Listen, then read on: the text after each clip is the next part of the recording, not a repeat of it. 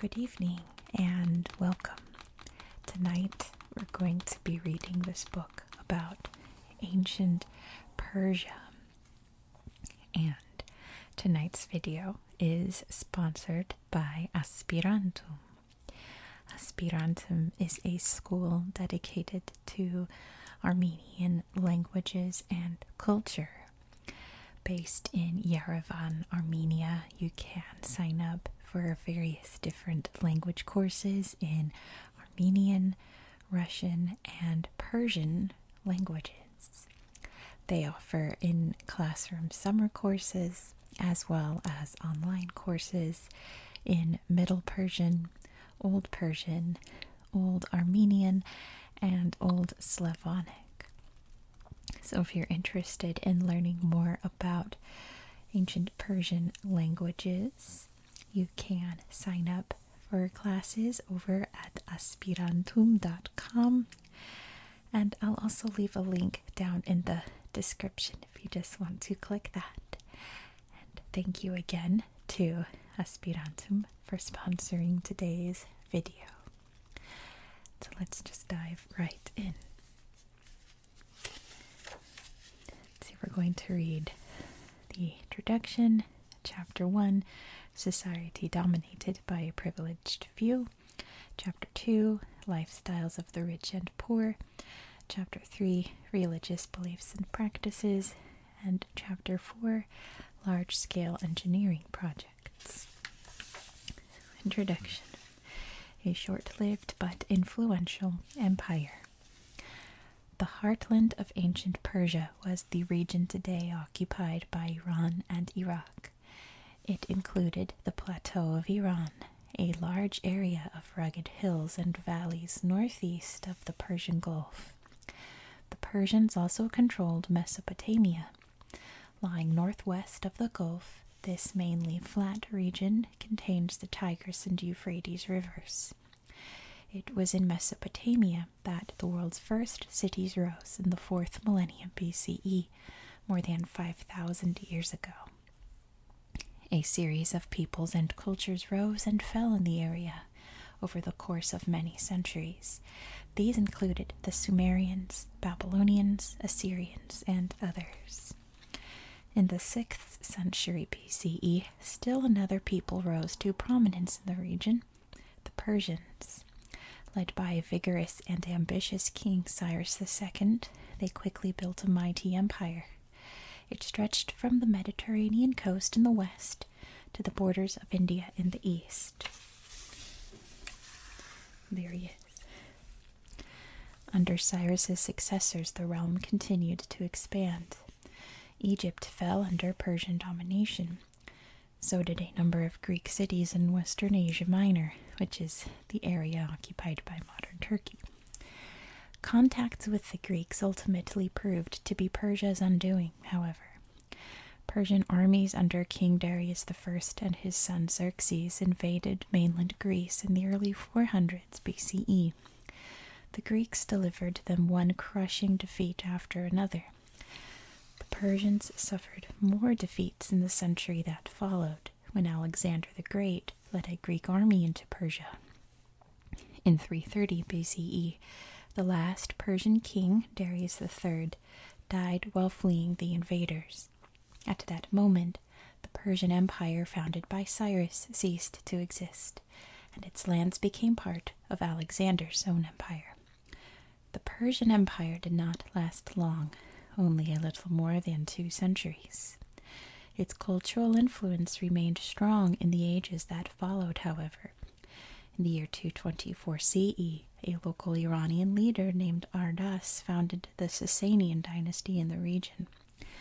The Sasanians emphasized Old Persian customs and made the Old Persian religion supreme. In the 600s, Arab armies defeated the Sasanians and introduced a new religion, Islam. Yet Islamic culture, which still dominates the area, retained strong elements of Sasanian art, architecture, and laws. In this way, some aspects of ancient Persian culture survived into the modern era. Chapter 1. society dominated by a privileged few. The study of ancient Persian society has been a challenge for historians because little information has survived about Persian social customs and everyday life. Scholars do, however, know that there are actually two Persian societies. The first was made up of a few thousand well-to-do nobles who ruled the empire. More than 90% of the surviving information concerns their lives and customs. This is because Persian writings were compiled mainly by and for members of the upper classes.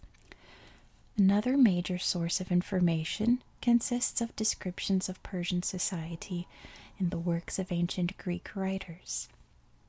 In particular, the 5th century BCE historian Herodotus provided some useful information about Persian social classes and customs, yet he too concentrated primarily on the upper classes. The other Persian society was made up of the millions of people in the lower classes.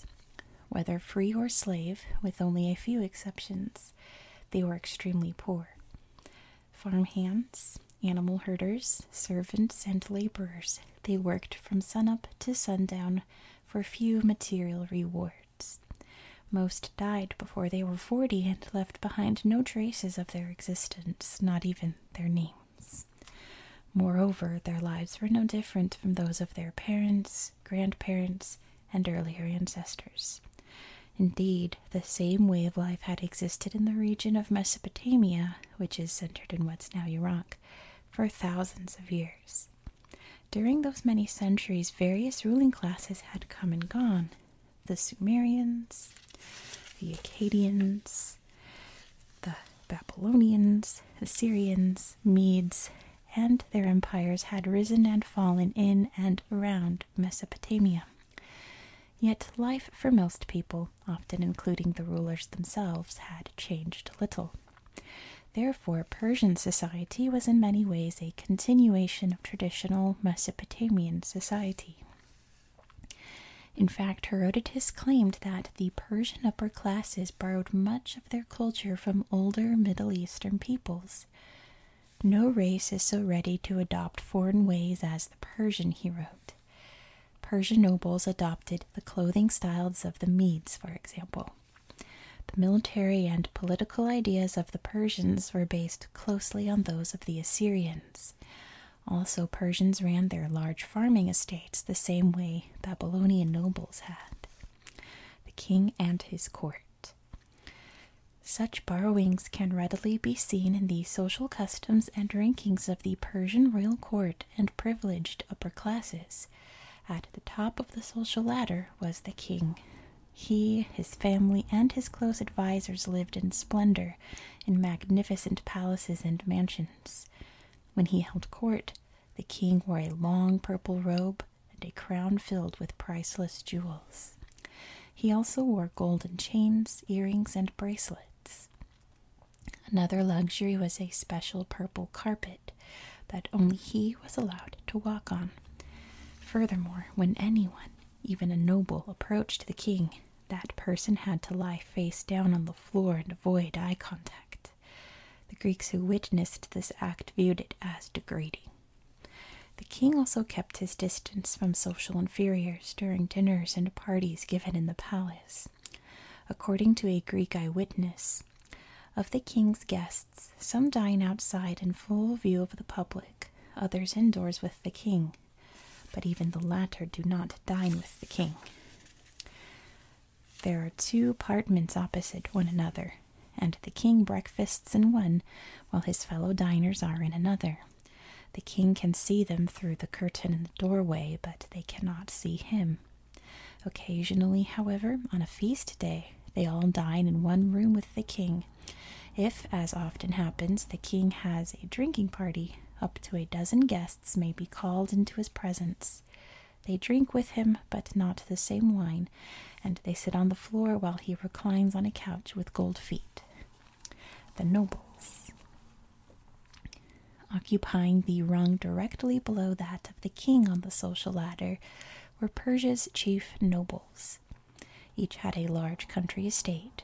By law, all land in the empire belonged to the king, but by custom, he gave parcels to the nobles who served as officers in his armies.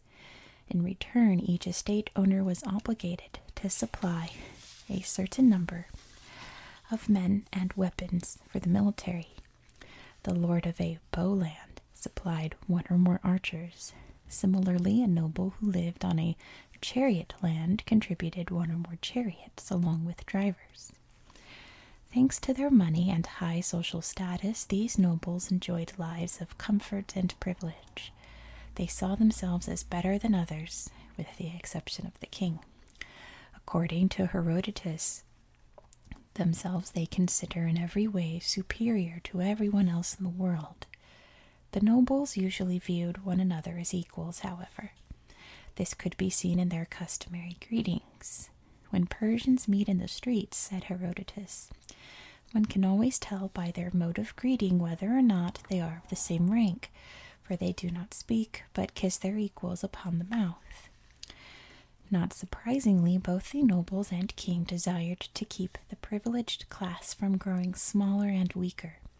The solution was to have as many babies as possible, especially boys, since society was male-dominated. Herodotus explained, every upper-class man has a number of wives. After prowess in fighting, the chief proof of manliness is to be the father of a large family of boys. Those who have the most sons receive an annual present from the king on the principle that there is strength in numbers. Women and the lower classes. Much less is known about the other Persian social classes than about the nobles. Because of the social prominence of boys and men, for example, little information survives about Persian women. That men could have multiple wives indicates that women were considered inferior to men. Also, the Greek sources claim that Persian wives spent most of their time secluded in the home. Yet evidence from Persian sources suggests that women were allowed to keep their personal property after a divorce. It is unclear, however, whether a wife could sue her husband for divorce. Also, royal and other upper-class women could own land. In contrast, lower-class women, and most lower-class men as well, could not own land. Many toiled as field workers, maids, and cooks on the nobles' wealthy estates. A few of these laborers were free people who received small wages. Most, however, were either slaves or serfs. A Persian serf was a free person who was allowed to live and work on a small plot of a nobleman's land in exchange for giving the nobleman a large portion of the harvest. Always in debt, serfs became almost totally dependent on their landlords and often had worse lives than many slaves. Household slaves, for instance, were generally well fed and treated humanely. On occasion, a master would even free a slave. The downside was that the slave remained poor and could not own land. Clearly, the Persian social system kept the poor masses in their place and allowed a select few to possess nearly all the power, prestige, and privilege. Chapter 2: Lifestyles of the Rich and Poor. The huge difference in wealth between Persia's nobles and peasants created markedly contrasting lifestyles. The poor lived in small homes with no luxuries. For them, life was a constant struggle simply to keep clothed and fed. In contrast, the rich dwelled in large, comfortable houses with fine furniture and decorations, and they had servants who waited on them hand and foot. The king's residence. The most comfortable of all was the Persian king. He had several palaces to choose from. One of the finest was located in the capital of Persepolis, northeast of the Persian Gulf. The structure rested on a flat stone terrace 1,400 feet long and 1,000 feet wide. 2 grand staircases led from ground level to the terrace. Each was 23 feet wide and had 111 steps. On the great terrace were many splendid buildings, among them the vast audience hall, or apadana, where the king greeted his subjects and guests. The palace walls were highly decorated. Everywhere could be seen carved figures and scenes painted in bright colors in imitation of Assyrian and Babylonian art. The king could stroll from building to building in complete safety. This was because a regiment of specially trained soldiers called the Immortals lived right on the premises. In an inscription, King Darius I recognized the importance of his soldiers. "For no enemy let me fear," he said. As long as his army remained strong, prosperity shall descend upon this house. This grand palace may have been created mainly for the king to conduct state business. His actual residence was probably situated in the town that once surrounded the Great Terrace. Archaeologists have discovered the foundations of a large house near the palace. The house had many rooms, a large garden, and a small artificial lake. Some experts think this was the private mansion of King Xerxes, who led Persia's second invasion of Greece. Houses of the well-to-do. Other large townhouses existed near the king's residence. These belonged to the king's leading nobles. Some were high palace officials, military generals, and royal ambassadors. Others had no profession since they did not need a job to make money. All of the nobles made substantial livings from the revenues produced by the large farming estates they owned. Their townhouses were usually constructed of the best bricks available. These were made by combining mud and clay with straw and then baking the mixture in a kiln until it hardened. Such houses usually followed a plan in which most of the rooms surrounded a roofless central courtyard. Inside the front door was a roofed foyer. From there, one stepped down into the open courtyard. It was paved, with the stones slanted very slightly to make rainwater flow away into a drain. Among the rooms clustered around the courtyard on the ground floor was a kitchen. It had one or more wood-burning hearths for cooking. The pots and pans were made of copper, the plates and cups of ceramics. Other ground floor rooms included a dining room, a bathroom, one or more guest rooms, storage space, and servants' quarters. A flight of stairs led to the second story. There a corridor led to the family bedrooms. The house was well furnished, with couches, tables, chairs, carpets, and draperies on walls, around doorways, and on window frames. Houses and jobs of poor city folk. Each of these spacious, comfortable houses was surrounded by a high wall made of baked bricks. Such walls provided privacy for the well-to-do people who dwelled in these houses. The walls also separated the rich from the poor. The houses of poor city families, which crowded around the nicer homes, were much smaller, less private, and less comfortable. The average city house consisted of 3 or 4 tiny, windowless, and sparsely furnished chambers. These rooms often surrounded a small inner courtyard. It was also common for a house to share one or more walls with neighboring homes. The people who lived in these modest city homes worked in a variety of jobs. Some walked outside the town each morning and toiled in the surrounding fields. Others worked inside the city walls. A few were shopkeepers and potters. Many others worked in small factories, essentially large workrooms where they made carpets, clothes, and other items by hand. Farmers and their huts. The dwellings of poor country folk were even less substantial than those of poor townspeople. Most farmers lived in small huts. Some of these structures were made from sun-dried mud bricks. The sun-dried bricks were less expensive and considerably less sturdy and durable than the baked variety. The result was that houses made of sun-dried bricks rapidly began to crumble and needed constant repairs. The farmers who lived in these huts grew a variety of crops. The most important was barley, a type of wheat. Part of an old Mesopotamian almanac, which gives tips on growing barley, has survived. It advises the farmer, "Keep your eye on the man who puts in the barley seed. Let him drop the grain uniformly 2 inches deep. If the barley seed does not sink in properly, adjust the front of the plow. Do not let the barley bend over on itself. Harvest it at the moment of its full strength."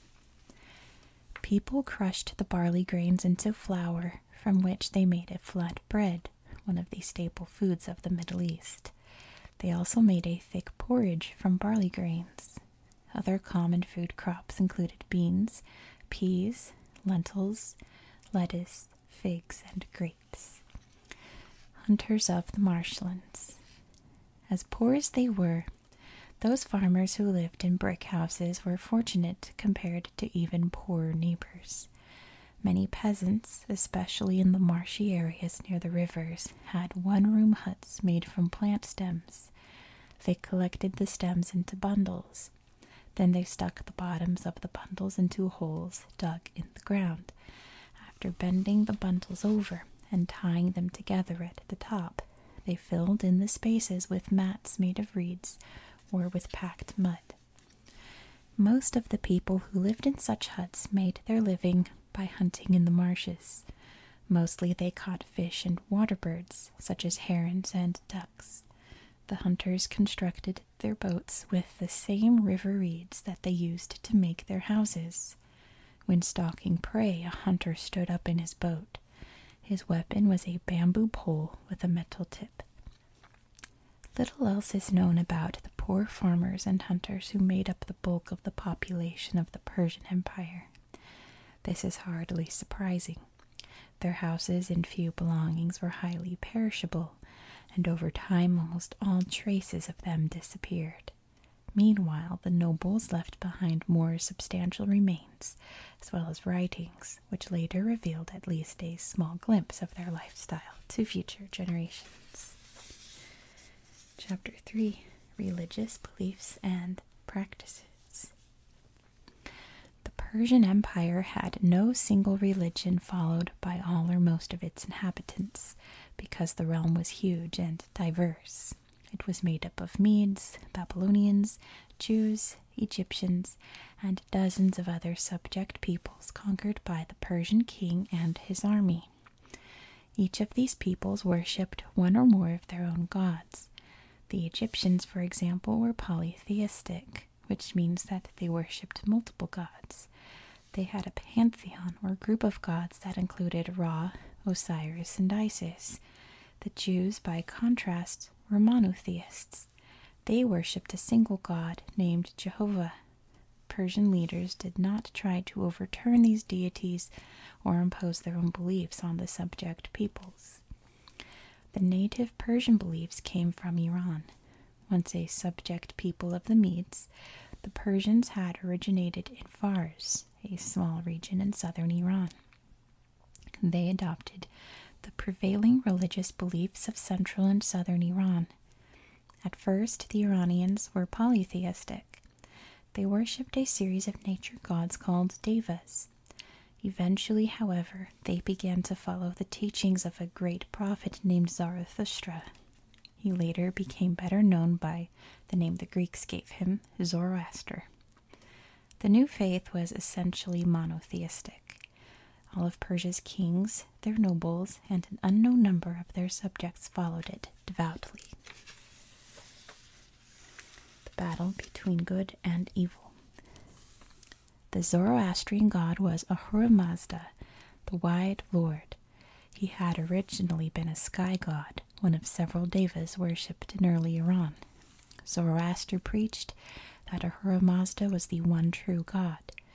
Persian artists almost always depict the deity the same way, as a bearded man perched inside a large ring that floated in the sky with the aid of outstretched wings. In his left hand he held a smaller ring that signified his authority over earthly kings.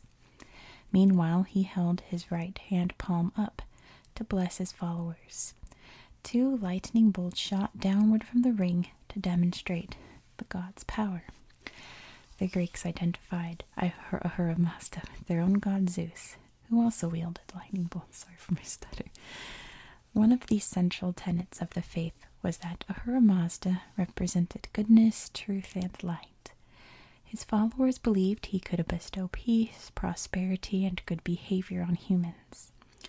Part of a surviving prayer to the god asks him to grant the lowly and weak person strength, righteousness, and good thought, whereby he may establish pleasant dwellings and peace. I believe, Mazda, that you can bring this to pass. Another chief concept of the Zoroastrian faith was that Ahura Mazda was engaged in an eternal struggle with evil. That evil took the form of a dark force or being called Ahriman. The evil one's chief followers were the old Devas, now seen as wicked demons and spirits. Ahura Mazda's forces of truth or order were always at war with Ahriman's forces of untruth, called the lie or disorder. Good, worthy people who followed the way of truth were known as Ashavans, while corrupt people who followed the lie were called Drogvans. Animals killed in God's name. Very little is known about the actual rituals of Zoroastrian worship in ancient Persia. Of the few surviving sources that describe these rituals, that of Herodotus is the most important. He got some of his facts second-hand, so his account is probably not totally accurate. Still, for the most part, it is informative and illuminating.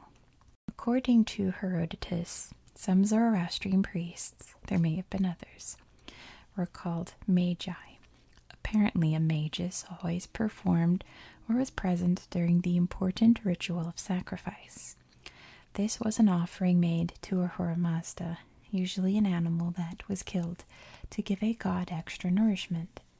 Herodotus does not say how the animal, called the victim, was killed. Probably the manner was similar to that of the Greeks, who used a club to stun the beast, then slit its throat with a knife. Before the start of a Persian sacrifice, Herodotus wrote, "The man sticks a spray of leaves, usually myrtle leaves, into his headdress, takes his victim to some open place, and invokes the deity. The actual worshipper is not permitted to pray for any personal or private blessing, but only for the king and the general good of the community. When he has cut up the animal and cooked it, he makes a little heap of the softest green stuff he can find, preferably clover, and lays all the meat upon it. This done, a magus utters an incantation over it. Then, after a short interval, the worshipper removes the flesh and does what he pleases with it." In addition to performing sacrifice and other rituals, the Magi indulged in some beliefs and practices that the Greeks and others viewed as odd or extreme. For example, the Magi preached that cattle and dogs were good. In contrast, they insisted many other animals were vile followers of Ahriman and therefore must be killed. The Magi are a peculiar caste, Herodotus pointed out, quite different from the Egyptian priests and indeed from any other sort of person. The Egyptian priests make it an article of religion to kill no living creature except for sacrifice, but the Magi not only kill anything with their own hands, but make a special point of doing so. Ants, snakes, animals, birds, no matter what, they kill them. Burial customs. Another unusual custom practiced by the Magi was the gruesome way they dealt with dead bodies. When a magus died, his companions left his corpse outside to be eaten by dogs, birds, and other animals. The reason for this is unclear. According to Herodotus, the custom is not spoken of openly and is something of a mystery. What is more certain is that not all Zoroastrian Persians followed this practice. Preferring to keep the body intact after death, most people covered it in wax to preserve it and then buried it. The well-to-do could not afford to place the waxed body in a stone tomb. King Darius I, for example, was placed in a stone coffin inside a chamber carved into the face of a great vertical cliff. In an inscription, the dead monarch bragged about his widespread conquests. The spear of a Persian man has gone forth afar. The fact that the Magi had one burial ritual and other Persians another suggests that different versions of the Zoroastrian faith existed. Perhaps the Magi practiced the orthodox or strict and conservative version, while the king and nobles followed a less strict version. Any peasants who adhered to the faith may well have followed a third version. Until further evidence is unearthed, Persian religious practices will remain somewhat mysterious. And Chapter 4, Large-Scale Engineering Projects. There we go. Like other ancient peoples, the Persians inherited a way of life that lacked modern technology. People had no electricity and no complex machines, so everyday life was very labor-intensive. All work had to be done by the muscle power of humans or animals. Messages and news had to be carried by hand and word of mouth, for instance. Also, messengers, traders, and other travelers moved through the countryside by foot, donkey, horse, or wagon. Before the Persian Empire, roads in the Middle East were few and mostly made of dirt. When it rained, they turned to mud, which impeded travel. The result was that both information and people took weeks and sometimes months to reach distant cities. Obtaining water was another challenge. People in the ancient Middle East possessed no advanced knowledge of pipes and plumbing. This forced them to carry water for drinking, cooking, and bathing by hand from nearby rivers, wells, and other natural sources. Fortunately for the Persians, some of the peoples they conquered had already partially overcome some of these problems. The Assyrians and Babylonians had built a few short paved roads, for example. These peoples and other Mesopotamians had also dug long water channels to irrigate crops. The imitative Persians built on these achievements. Their engineers expanded and improved the older water channels and constructed new ones. The Persian road system was even more impressive. Thousands of miles of well-made roads linked key points in the empire, which made the movement of news, mail, armies, and traders much faster and easier. The royal roads. Of the many uses for the roads, carrying troops and military dispatches were most important to the Persian kings. Early on, they realized that it was imperative for armies and royal messages to move swiftly. Otherwise, it would be impossible to maintain order in and control over the many and widely spaced regions of their vast empire. Another obvious benefit of a good road system was economic in nature. Trade goods moved faster and more cheaply from one Persian province to another. The roads built by the Persian kings became known appropriately as the royal roads. Most of them have long since disappeared. Therefore, it is difficult to tell exactly how many there were and where they all began and ended. Luckily for modern researchers, a fair amount of information has survived about two of these roads. One stretched westward from Persepolis to Susa. The other and longer royal road, built by Darius I, continued westward from Susa and went all the way to Sardis in western Asia Minor, not far from Greece. Some 1,600 miles in length, it was the longest road in the world at the time. Archaeologists have studied some of the surviving sections of the road. They found that it was about 20 feet wide and had a surface made of hard-packed gravel. Uniform paving stones lined each side of the highway. In addition to the length and high quality of the road itself, travelers benefited from many conveniences. Herodotus traveled on this road on his way to Babylon in the 5th century BCE. He later wrote that posting stations existed every few miles along the way. Such a station had stables to care for horses and donkeys, along with fresh mounts for mail carriers. There are also places for travelers to eat and sleep, and guard posts for security. At intervals all along the road, Herodotus wrote, are recognized stations with excellent inns, and the road itself is safe to travel by, as it never leaves inhabited country. In Lydia and Phrygia, which is in Asia Minor, over a distance of about 330 miles, there are 20 stations. On the far side of Phrygia, one comes to the river Halys. There are gates here, which have to be passed before one crosses the river, and a strong guard post. The total number of stations or post houses on the road from Sardis to Susa is 111.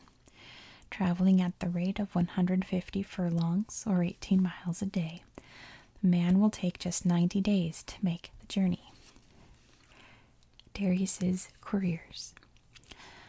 Although ordinary travelers like Herodotus took 90 days to go from Sardis to Susa, royal couriers could make it much faster. These were special horsemen established by Darius. Their job was to carry military and political dispatches from one section of the empire to another. They rode in relays and refused to stop for anything or anyone. As a result, they sped from Susa to Sardis or vice versa in only 15 days, then seen as an incredible feat. In Herodotus's words, there is nothing in the world which travels faster than these Persian couriers. The whole idea is a Persian invention and works like this. Riders are stationed along the road, equal in number to the number of days the journey takes, a man and a horse for each day. Nothing keeps these riders from covering their allotted stage in the quickest possible time, neither snow, rain, heat, nor darkness. The first, at the end of the stage, passes the dispatch to the second to the third, and so on along the line. Canals and aqueducts.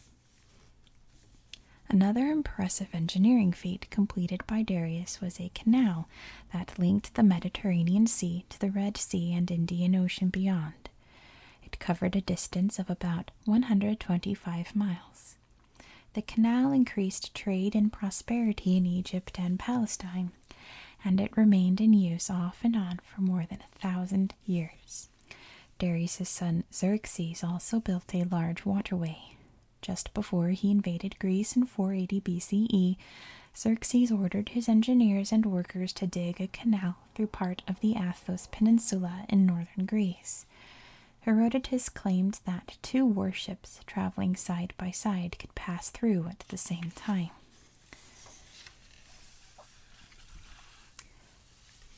A different kind of large-scale water project overseen by the Persians was to maintain and improve the underground aqueducts built by earlier Mesopotamian peoples. An aqueduct is an artificial channel that carries water from a lake or other source to distant fields and towns. The Persians called such a channel a kariz. The Arab name khan is better known. I think that's how you say that. To construct a khan, the workers dug 2 vertical shafts. Then they climbed down and dug a horizontal shaft that connected the bottoms of the vertical ones. The water flowed through this horizontal shaft. To lengthen the channel, they sank more vertical shafts and continued to connect them. Some of these waterways were many miles long and supplied badly needed water to irrigate fields in parched areas. Though the Persians did not invent these aqueducts, they introduced them to less developed areas of their huge realm. Their effective use of massive amounts of manpower in large-scale engineering projects remained unmatched until the Romans surpassed them a few centuries later. And that's going to be the end of our book for tonight. thank you so much for watching. I hope you found this video relaxing and educational, and I hope that you have a very good night. Good night.